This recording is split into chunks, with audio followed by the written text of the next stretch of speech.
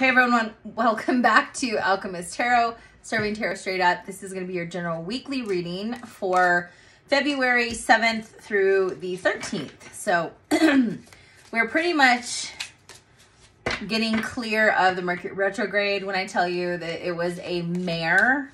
It's horrible. So last Friday, actually, I was in the midst of filming a video and my phone completely died. And it was getting to that point, so, you know, my surprise, no, but, like, it's always a pain in the butt. So, I've had my fill this Mercury retrograde. Lots of lessons. A lot of good epiphanies. I still cannot speak.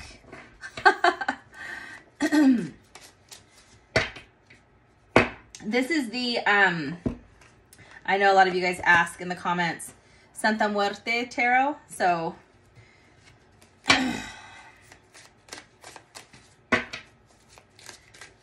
Let's see what's going on.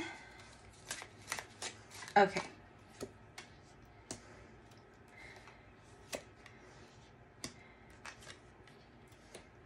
Interesting.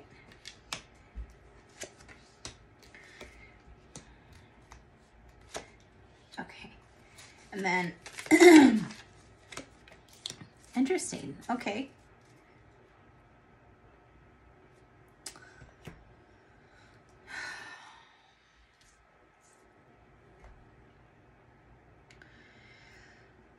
So this week Spirit is saying you're going to be putting your money where your mouth is.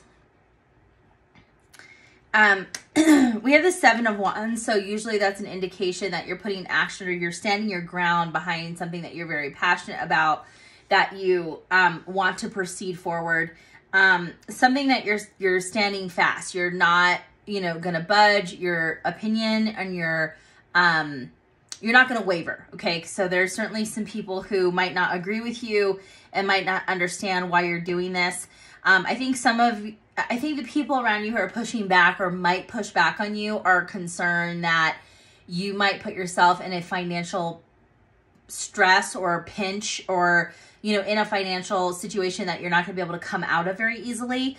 So in a way, their intentions might be good, but it's still your... you know, it's still your life, so you can determine and choose how you want to move forward. So again, I definitely feel like for a lot of you, you're having to ground yourself and really stand firm on what you believe and what you want, okay? So in the money zone, okay, so we got the 10 of Wands and we got the Queen of Cups in reverse. So first and foremost, I feel like for some of you, there's been a pretty big lift financially. Maybe you've been paying a bulk of the bills yourself, or maybe, you know, you live alone and that's kind of normal, and you've been paying, you know, there's been some pretty large expenses that you've had to, you know, endure these last couple weeks, even this last month. And you're kind of at this breaking point.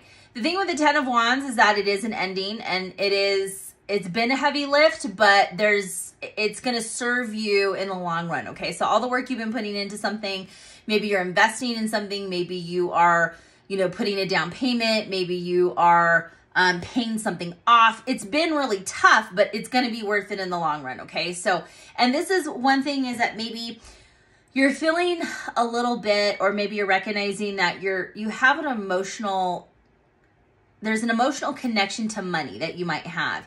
Meaning that maybe you spend money when you feel sad or depressed, or you kind of feel a void. And maybe this is kind of that lesson, that epiphany, that you're realizing that I can't continue to put myself in that position again just because I'm going through it, right? So there could be some more, you know, emotional recognition that you need to kind of go through. That maybe wasn't the right way to say that. There's an emotional or unhealthy connection to money that put you maybe in a bad spot, and you had to really pull yourself out of it, or realize that you've kind of made this hole and that you don't want to go back there again. So it's almost kind of checking yourself and recognizing what you need to work on. And there could be some trauma attached to that too. And like I always say, I'm not a licensed therapist. So if you've been drawn to go to therapy or licensed professional, go for it. Okay, in the career zone, we have the Ace of Swords in reverse, and then we have the Five of Wands, okay? So really beautiful. These illustrations are so pretty in this deck. Okay, so there definitely is a delay in something. There could be some miscommunication. There could be a group of people at work, maybe colleagues or team that you're on, or working with a client, or whatever the case is, that it's going rough. It's not the smoothest process. It's not the most efficient. There's a lot of, miscommunication, a lot of assuming. There could be maybe that one person that doesn't really help out, but they're taking all the glory. There's always one in the group. So for some of you, you're going to have to take a step back. There's been delays and frustration, and there's not a clear consensus on what everyone's supposed to be doing. So it sounds like if you're kind of going through that similar situation at work, you need to be very clear. Make sure you have things written down, documented. Maybe you have somebody taking notes during meetings so you know exactly who's doing what. Write down deadlines. Be very clear on what everyone's purpose is and what their role is and what they're going to be doing. What are the takeaways, right? So, because if you don't have things in black and white this week, they could kind of come back to bite you in the butt. And I feel like also there's a little bit more data and research that needs to go into your project or whatever you're focusing on in order to kind of move it forward. So there's still something missing that you need to kind of evaluate. And I know that's frustrating because this retrograde has been definitely a challenge. But there could be some hidden specifics that you overlook that you just need to go through one more time. Okay, in the relationship zone.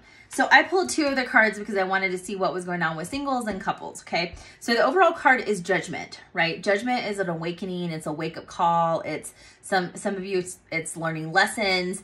But it's usually kind of this like aha moment, whether you need to change something, maybe you need to course correct, maybe you need to become more aware of your own behavior. It could be a lot of things. But for some of you, you're kind of having this like kind of resurgence of kind of like this, wow, I need to do something different, right?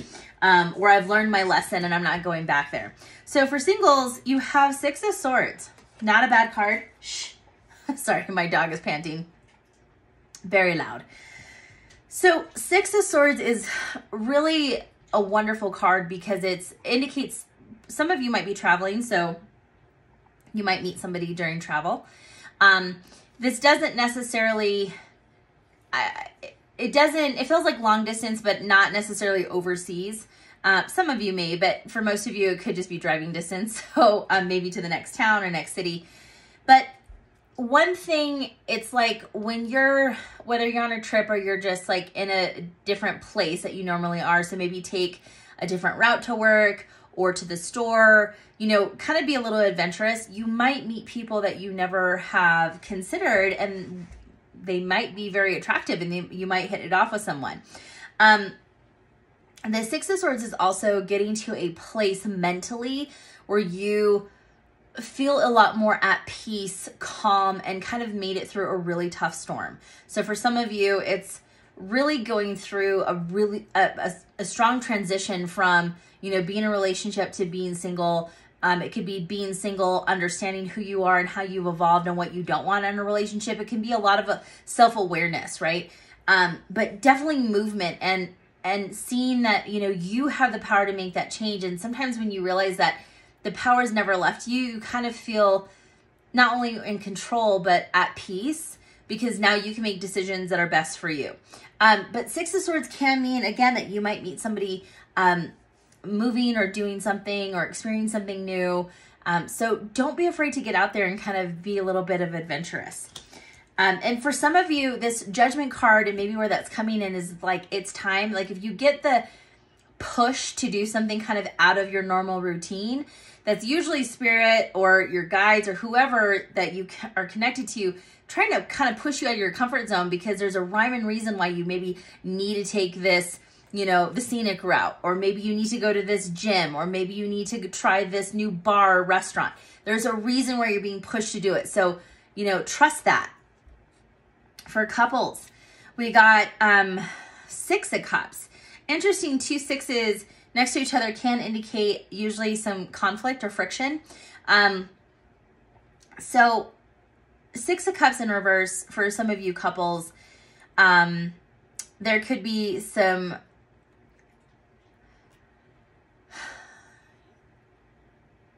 kind of chaotic energy between both of you.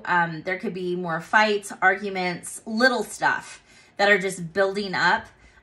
Maybe this is someone that you're starting to see in a different way. Maybe you feel like you've grown apart. The Six of Cups typically is a very strong connection to somebody, even that soul connection. So not to disregard that, but sometimes it's almost like for some of you, you maybe got together when you were relatively young, maybe in your early 20s, and now it's changed. It's different. The love is not so much romantic. It's more friendship, platonic, right? So it's kind of shifted maybe for some of you. But I think that kind of like that fun, that excitement, the flirting, all that stuff, it's kind of died down, and it's starting to take a toll on your romantic side of the relationship. So if that's the case, certainly start to have open, candid conversations with your partner, to figure out, like what's going on, not only with you, but also with them. Okay. So that is certainly a lot to deal with this upcoming week. I'm going to just pull a few more cards. Oh my goodness. I am having the hardest time in retrograde speaking. I don't know what it is. That is way too many cards, Spirit. That was the whole deck almost. There we go. Okay.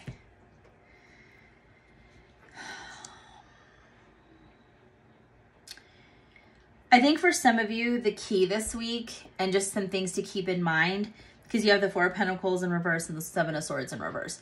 You have to start to learn to trust yourself. And number one, not control your energy or control every outcome, because that's just impossible.